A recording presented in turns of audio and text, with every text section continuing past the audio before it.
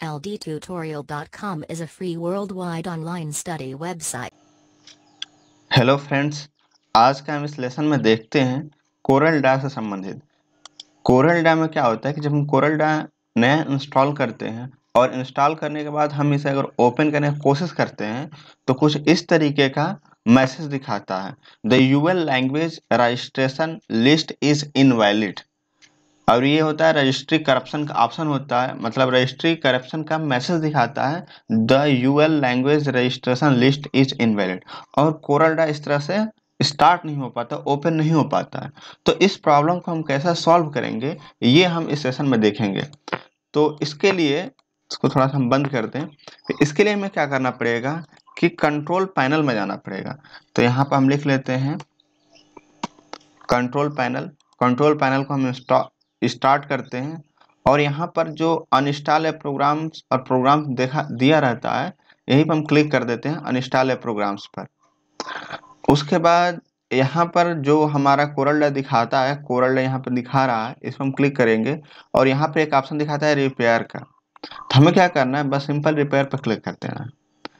उसके बाद ये एक तरीके से कुछ इसका प्रोसेस है वो चलने स्टार्ट हो जाते हैं। फिर हम यहाँ पर यस कर देते हैं और ये आप देखोगे कि ये रिपेयरिंग का जो प्रोसेस है वो यहाँ पर स्टार्ट हो रहा है और गेटिंग रिक्वायर्ड इंफॉर्मेशन, ये इस तरह से कुछ इसका प्रोसेस चल रहा है।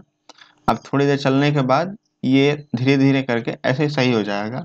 अब देखते जाइए इसमें क्या क्या प्रोसेस चल रहा है और क्या क्या चीज़ है इसमें ये हमसे पूछ रहा है।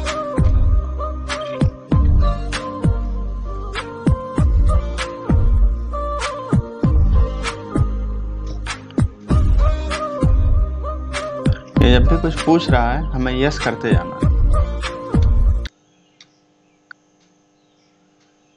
उसके बाद ये खुद ही ऑटोमेटिक सारा जो रिपेयरिंग काम है खुद ही सब कुछ सही कर देगा, हम लोग कुछ ज़्यादा नहीं करना है।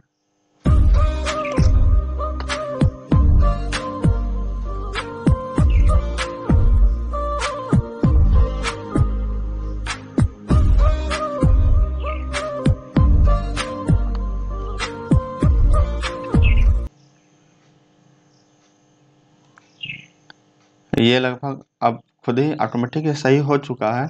अब अगर हम इसको अब स्टार्ट करके देखते हैं क्या करें,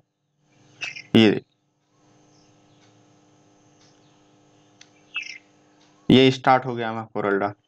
अगर फिर भी नहीं स्टार्ट हो रहा है तो आप इसको एक बार स्टार्ट करके देख सकते हैं, लेकिन मेरा तो सिस्टम बिना स्टार्ट किए हुए सही हो गया।